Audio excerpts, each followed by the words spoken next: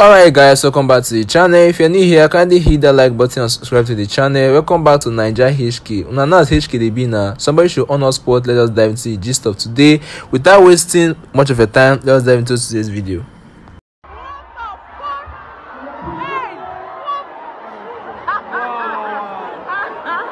Alright, in today's video, Omahlay was performing live at Sweden when one leper girl just rush am for stage, come fall am for ground. Omahlay didn't even get stamina sef for ground. No, the guy even fall with the girl for ground. Just dey there before securities came and took her up.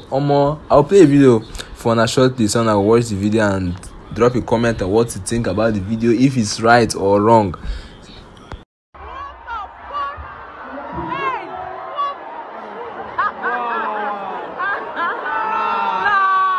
Alright guys, hope you watched the video. Please drop your thoughts in the comment section below. Let me know if it's right or wrong for a fan to just jump on stage and hug the celebrities like that, because normally now we know say all these kind of things that they happen before for Nigeria. So many fans will just run and just hug a celebrity, especially girls. Like the other time that Nigerian girl hold Ruga from Yodogu Abina in trouser.